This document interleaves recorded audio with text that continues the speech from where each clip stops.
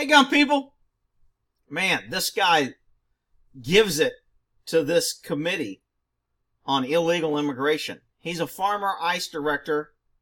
His name is Tom Homan.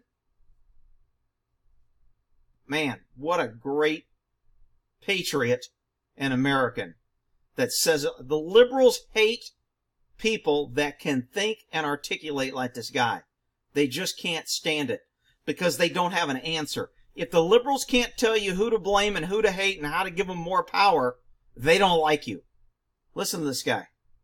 50,000 people in detention. You want to know why we have 1 million illegal entries in the United States? You want to know why we have these issues? Because you have failed to secure the border. You have failed to work with this president to close the 3 loopholes we've asked for 2 years to close. So if you want to know why this issue exists, you need to look in the mirror. You have failed American people for not securing the border and closing loopholes. Mr. Homan, please respect the chair and the authority of the chair. The time of the gentleman has expired. I've asked you politely to let me go beyond my time, and you let other people go beyond their time, but not to Tom Homan. He don't get to go beyond his time. Mr. Homan, we have approved an agreement between the Republicans and the Democrats with the ranking member. We increased the time of one witness, one member of Congress who was interrupted by a protest. That is done with the approval of the ranking member. Please respect the chair's authority.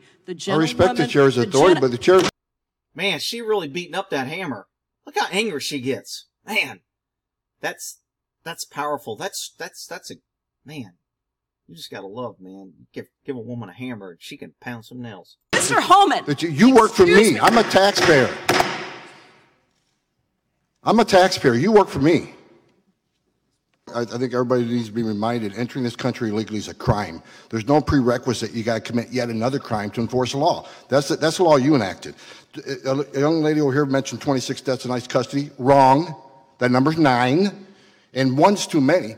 But out of the majority of those 9 deaths, which is the lowest of any federal and state facility, most of them died within days of detention. It wasn't ICE's fault. They came in ICE's custody in bad condition.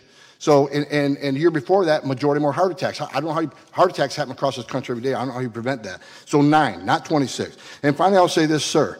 Your comment about me wanting to assault a lawmaker. Let me explain myself to that. Probably not the right thing to say, but I was angry. Let me tell you why you're angry. Because you or no one else in this room has seen what I've seen in my 34 years. You didn't stand in the back of a tractor trailer shot my 19 dead aliens that suffocated to death because the smuggler didn't care, including a 5-year-old boy. What do you think his last 30 minutes were like?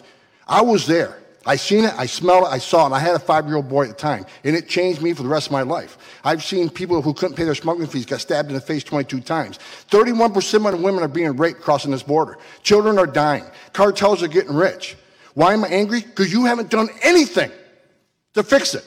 Nothing.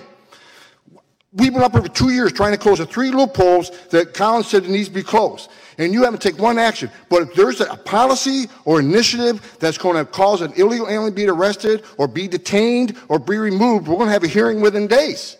Within days. But I'm still waiting on a hearing on sanctuary cities because these people's lives have been changed forever. Where's the hearing on sanctuary cities? Where's the hearings? Where's the hearing on the asylum abuse? Where's the hearing on the TV PRA so we treat children from Central America better? That's why I'm angry, sir. I know it's not paying attention, but that's why I'm angry, because you have not seen what I've seen, and it affected me in my life. I spent my career trying to save lives.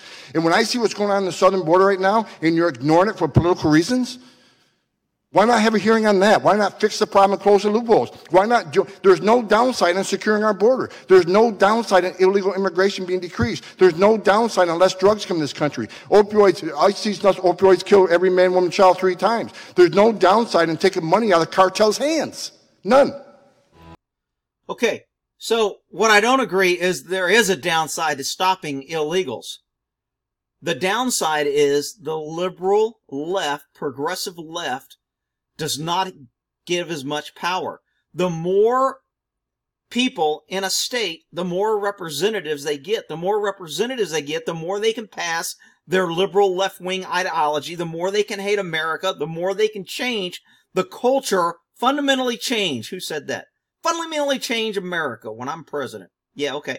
So that's how they fundamentally change it. They flood it with non-Americans, and then they can say, we need to get the guns. We don't need a constitution. free speech is too bad. We've got too many. We'll make up hate crimes. We'll make up anti-white crimes. We'll do all these things because we want to change America. That's the downside of securing a border. And the people that can't see it, just brainless fools run around voting Democrat every year. Even after they die, they still vote Democrat. Anyway, I thought this guy did a great job. We'll end it there.